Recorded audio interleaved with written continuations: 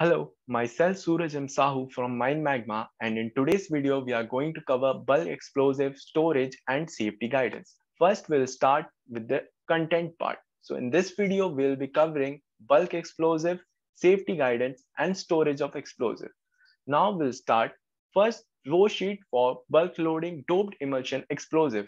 So at manufacturing unit, there are two phases. One is oxidizer phase and fuel phase. In oxidizer phase, you can say it is the source of oxygen for the explosive. For example, in this we use ammonium nitrate, calcium nitrate, and in fuel phase, we use the fuel or we provide the fuel. For example, like carbon fuel, TNT, RDX, and then it mixes up with the emulsifier.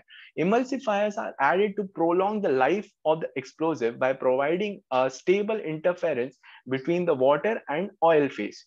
So now then it goes to the mixer and then it mixes all these three things: emulsifiers, oxidizer, fuel, and then it forms the dry fuel. Then through ungassed emulsion, that dry fuel is transferred to the tank, and from there it goes to the storage tank where both transfer plus doping is done, and from there it goes to the bulk loading vehicle where the gassing agent is added by the user's end, where it goes, whoever is going to use, he adds up the gassing agent. Now the question arises is why gassing agent? So what gassing agent basically does is it minimizes the total amount of water in the explosive composition, and therefore it increases the energy of the explosive. Then after that it goes to the blast site. Now we'll continue. So this is, now we'll go to the parts of the bulk explosive carrier vehicle. So as you can see, first is the fuel oil tank. Then after that, loading hatch is there, which is for the safety and the loading of the material or the explosives. Then unbeam is there. Then a chute is there. What is chute is? It is a sloping channel or slide for conveying things to a lower level. Next is the control panel, which controls the work, and next is the hydraulic system control. So hydraulic system controls the transmission of energy. What it does is it transfers the mechanical energy of a prime motor into a fluid energy. Next is, as you can see, is the transfer auger. So what transfer auger is, it is basically an efficient way to move product from your truck to the hangar. Okay. So the next part is swivel joint. So what is swivel joint? These are basically a precision component for the connection between the stationary pipes and the rotatory machines or the rotating part of the machine.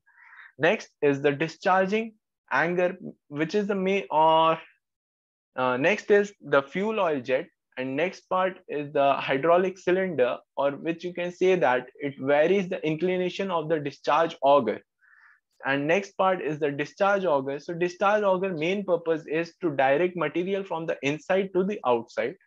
Next is the a discharge point is there, truck fuel tank part is there, and main auger is there. Then fuel oil pump. What basically oil pump is, its primary purpose is to circulate engine oil under pressure to bearings, pistons, which allows the use of higher capacity fluids and bearings and also assist in engine cooling.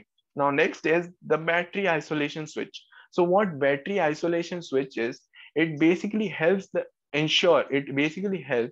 ensure that the starting battery, where the machine is starting, that time the battery has the sufficient power to start the engine, and also it recharges the battery.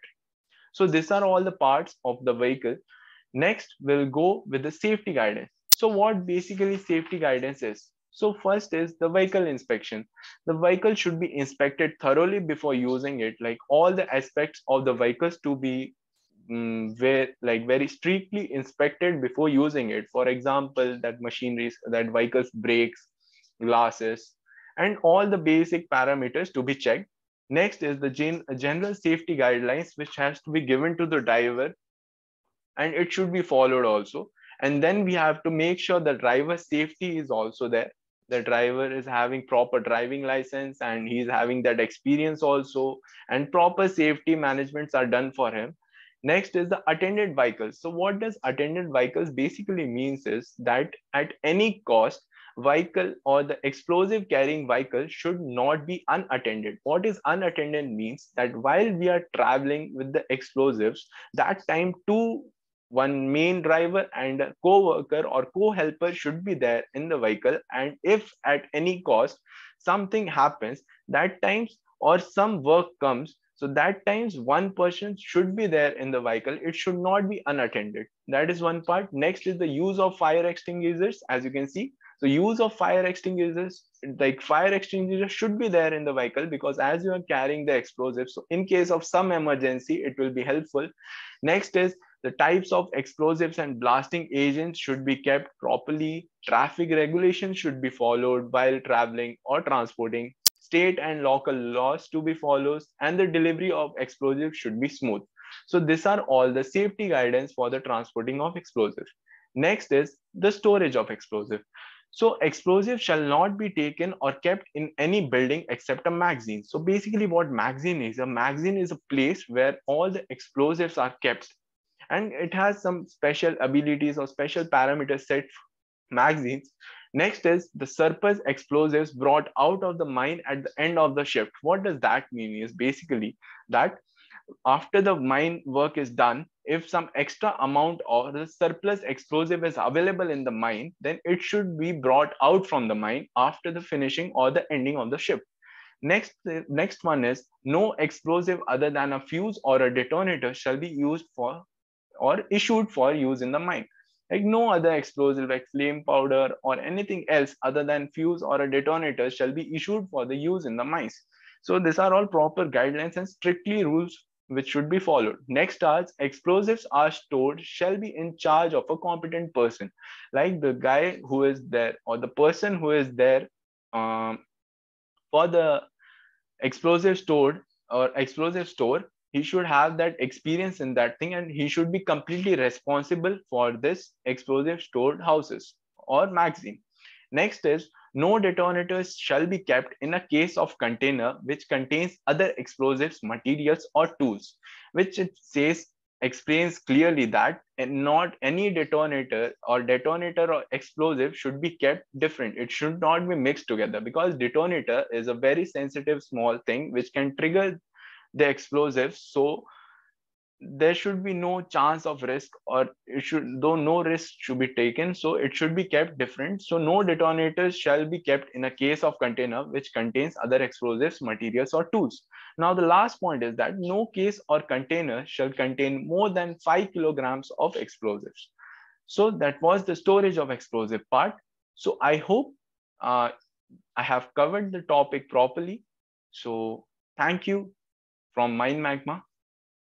Have a good day.